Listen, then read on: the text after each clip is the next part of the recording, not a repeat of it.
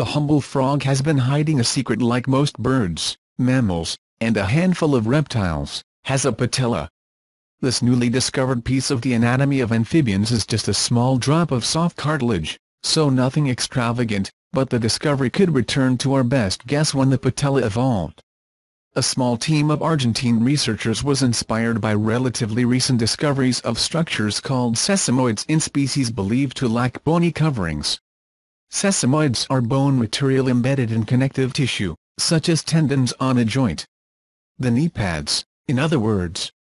They analyzed the skeletons of 20 species of frogs and found rudimentary structures that were not completely sesamoid, but were not like the surrounding connective tissue. The patella, or patella, comes in all shapes and sizes in different animals to accommodate slightly different forms of locomotion. Have you ever wondered why we do not have an elbow?